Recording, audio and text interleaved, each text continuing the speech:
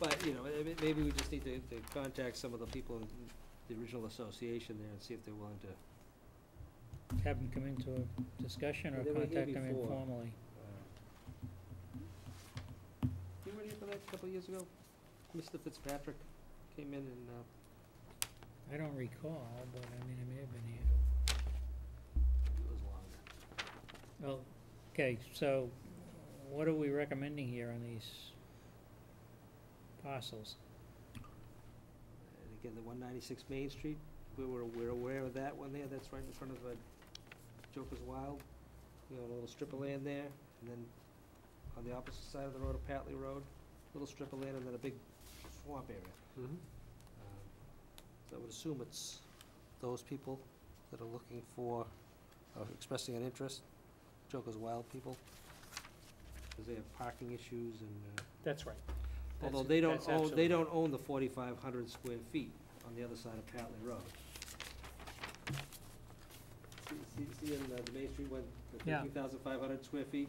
Mhm. That's where the Joker's Wild, or the Jokes, or whatever it is. Well, Then the 4,500 square foot parcel is privately owned, and they lease that to them for parking. For parking? But we own the strip of land all in front of it. And then the rest of the 27,000 square feet, most of that's wet, I believe. I think it would be, right? Huh? Yeah, it's gotta be. Most of that's wet, and I think we have a billboard there that we're starting to Yeah, I collect don't some. know. That the we famous have- billboard? The famous billboard that we actually collect something on. On the Don't we- eastern No, side that's of not the- there, is it? Yeah, I think it's just east, south. I mean, South of Jim Jones. Yeah, Yeah. I believe it's on that parcel. and my compass So that, turned sideways. I believe we're finally collecting something on that billboard, but we hadn't for years. Right. Mm. Oh, we do, yes. So that if you were Yep. to give up the rights to that parcel, you'd give up the rights to the collection of the income. But Which what would the may taxes be on versus the lease of that billboard? On a piece of swampland with a billboard on it, probably not much. I'll sell you some And swampland. that strip is only 10 foot wide. Yeah, Well, that's the strip, but then you got the 27,000 square foot. Yeah, right. which is big.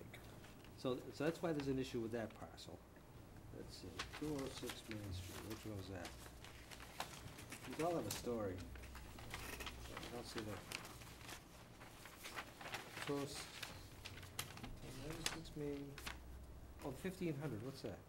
Oh, that's just That's the the strip of strip. land, that's a strip of land, Yeah. right? And then 196A. 196A That's a is strip of land. strip of land. Right. That's the And other then side. Ford Mm. Juniper Road is at the end of School Hill Lane.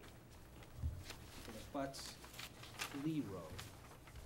And the last house on the left, that was a movie, right? Last house on the left on Lee Road, the individual a few years back expressed some interest in purchasing that land. The dilemma that the board had at the time, if you recall, we've changed our policy since then, is that everything was based upon assessed value.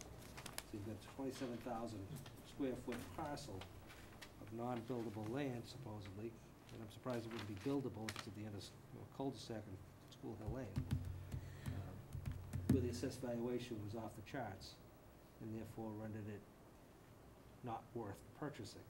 Which lot was interested in it? I believe, Last one on Lee? it's the last one on Lee. 61? 61. And there's a little pathway, the big parcel to the bottom right is the middle school field, behind the middle school. Mm-hmm. Okay, yeah. And then there's a pathway, Right. To the middle of hot top pathway that just goes to School Hill Lane. Yeah. So the kids walk through. Hmm. The people on, lot 61 originally expressed an interest in purchasing it, but again, were scared away as a result of the high Assessed assessed value. valuation, where it just wasn't worth their while. They can currently enjoy the ruggedness of the terrain, because it's not gonna be buildable anyway, so why would they purchase it for an extraordinary piece of change? And that's what our dilemma has been. This list is so long and comprehensive because we've been tied to a policy, which we have since changed, with the assessed valuations. It just doesn't make sense for people to purchase it. Like, there's another one up in my neighborhood, corner of Ivy Street, Ivy and Mead and Taylor. Yep. Just a little corner lot. These people mow it, keep it clean, the whole thing, it's town-owned. Why would you buy it?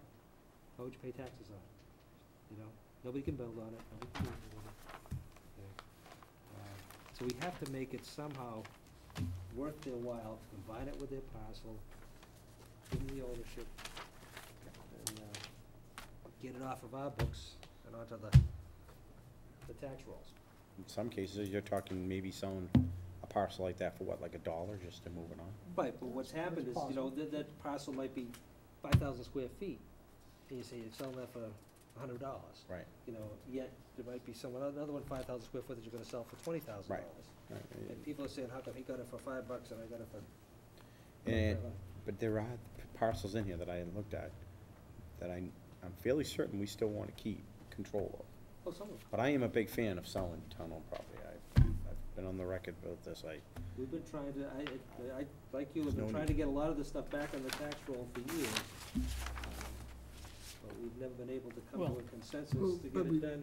We have It's- interest It's in- labor intensive too. We have interest in 5 lots. What are the wishes of the board at this Part of what we have to do too is because, you know, some of these direct abutters have been programmed over the years of why bother? Why should I bother paying for it? Or buying it if I'm gonna enjoy it without having to pay taxes on it? So maybe because of the long-standing policy that we've had in place, you know, maybe we need to just start identifying some of these parcels and putting them up for sale. And letting the abutters know that we're gonna sell, and then stimulate some interest. Yeah. Rather than waiting for the interest to come to us, we have to Right. stimulate You some want interest. something, you have to create the buzz So for I it. think we're gonna have to, you know, stimulate some interest in these parcels. Because right now, the interest is very low because there's no incentive for them to buy it. So do we publish our new policy, or that's about a year old in the transcript? Well, along with, there's a list of parcels Sure. that we intend on putting up for sale. And maybe notifying some of the abutters, it's available. There's one right down by you, Sean, right behind you. You know, there's a paper street. Yep. There's a lot right next to you.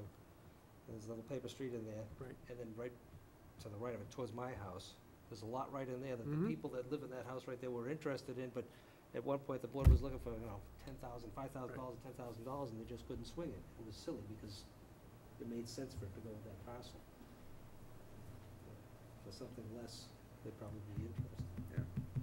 I would agree with publishing our policy regarding no longer assessed value that we're looking for, along with the list of these parcels that are town-owned in the transcript.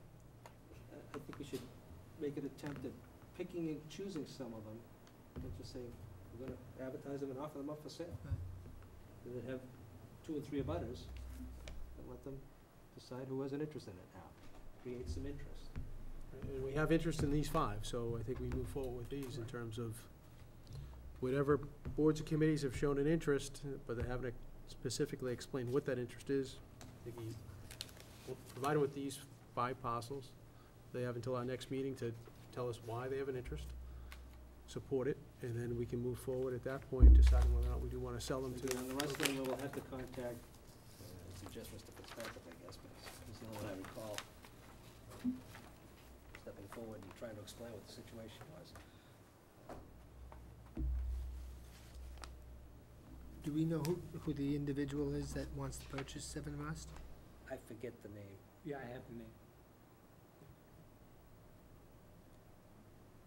And it's I- difficult to pronounce, if I recall. Is Yes. that person Right. a member of that association? Or was He he? would have been, yeah. I would have By been. virtue of Yeah. By his- owning the parcel, yeah. Right, okay. I mean, not specific to that parcel, but I did receive a response from the CPC. You don't have it in your packet. It came in late this afternoon. They did identify a number of parcels in here that potentially are buildable. So that is something to keep in mind in terms of what the board's position or policy would be on that, whether you wish to retain those or Well, if they- offer We don't them. wanna My Right. suggestion would be, if some of these are potentially buildable, I would suggest that we, as a board or as a community, go through the necessary steps to get them buildable. go through the necessary Mhm. steps, the hearing process, Mhm. which would render them much more valuable, which would then Mhm. have a greater return to the Right. town, rather than selling it off at a discounted Mhm. price and let someone else go through the Right. exercise in doing it. I mean, all it's gonna take is our engineers and, our staff. If there's a way to render some of these buildable lots, and again, not that we're looking to have more single-family homes in town, because generally it costs us money, but you're gonna have a one-shot in the arm for $200,000 a pop, that you wouldn't normally have, or you'd sell it off for $5,000. So if someone's gonna make $200,000 off of it, it may as well be the taxpayers. I agree. I'll put together that list for you. Yeah. Because I think it's important for you to start there and have an understanding, okay? And there may be a compelling interest on the part of whether it be conservation or the CPC to say, these may potentially be buildable, and we don't want them to be built on. Right. Well, okay, let's make the case and make sure that they're not. Yeah, that's the information we're looking for. But out of the 5 that are on this list, when you go through the spreadsheet, few of the committees or departments have yeses. Juniper, I those- think, was, Like across the board for the last one. Juniper has, I think it's just a couple departments, and only conservation on the first one, 196 Main Street. But 206 Main Street and 196A, there was nothing, no one had any interest on it. small slivers. Any of those 5 parcels that any board or committee has expressed an interest, they Russ have Lane, I to, think Parks and Rec had an interest in. they should be notified, They do. I know Provide of us one of with- these, so. a specific reason as to why they have an interest by our next meeting. So let's move this thing forward on these 5 parcels. I'd like to see the assessed value on this table. Greg? I have them for the parcels that people have expressed an interest in. Yes. We can, I'll have that That's a for weird you pen. prior to our next meeting. Okay.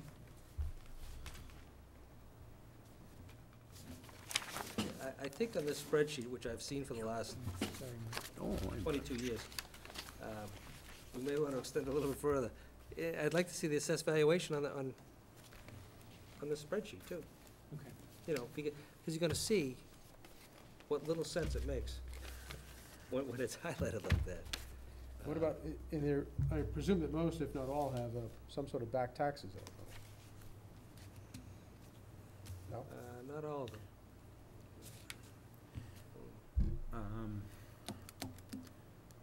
No, like if that one that wasn't never accepted by the consortium of the folks in that neighborhood, then there would have been no assessed taxes on it, right? When Oh, you no, just said that. no, there still is. Oh, no, there was and that's how come we ended up owning it, I think.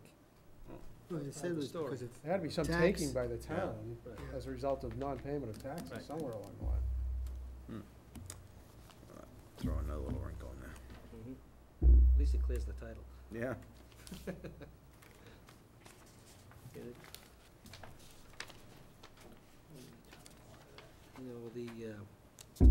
And if we could just sort this list, it's in Excel, it's pretty simple, by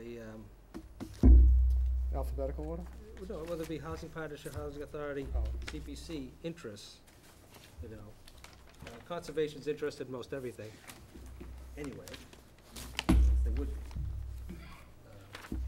And then no interest, and you can start with your no interest ones, That's the way I looked at them. start with your no interest ones, and start disposing of them. This is on the spreadsheet, so it should be easy enough to. Yeah, it should be easy enough just to sort, let's get the stuff where nobody has an interest, and start contacting the abutters and say, we're intending on putting them up for sale, and, the deal is, it's gotta be parcel of your parcel, and, you can build a garage or a shed or an addition on it, but you can't build a separate family dwelling on it. Who's interested? What about that example where about 3 months ago, 4 months ago, where the guy left for New York, but somebody wanted to build It's a septic I thought system issue. the septic system went out. I mean, is that okay on some of these properties? Or suppose they put on an addition and the addition can go in it, but not a freestanding house. That's the only one that I've seen where they were actually encroaching on town-owned land that we already own. I mean, they had buildings and structures and their septic system on a piece of town-owned land. I don't recall any other discussions over the years of anything like that before. Well, just Doesn't wait. mean it doesn't happen. Just wait. Doesn't mean it's not there. Yeah. Doesn't Wait till mean it's not Pandora's there. box is They open. may but- surface again. But one of